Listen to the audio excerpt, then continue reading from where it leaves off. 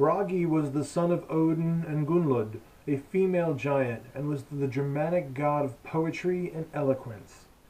He was married to Idun, the goddess who kept the magic apples of youth.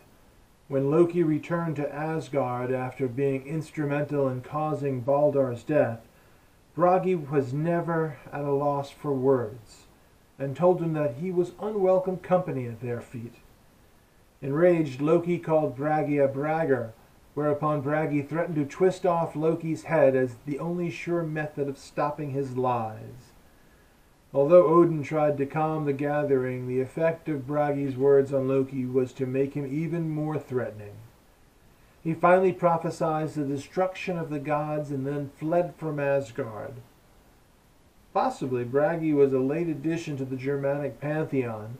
It is not unlikely that Bragi was added, though, through the divine elevation of a poet, since in Germanic courts, poets were venerated second only to kings.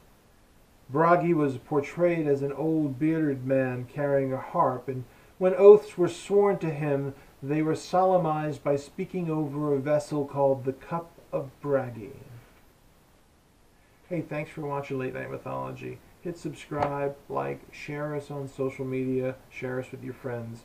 Go check out our website, TroubleSoupProject.com.